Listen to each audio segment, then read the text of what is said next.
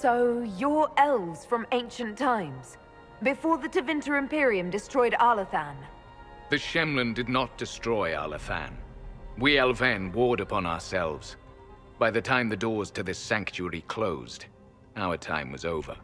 Wait, that's not right. What are you saying?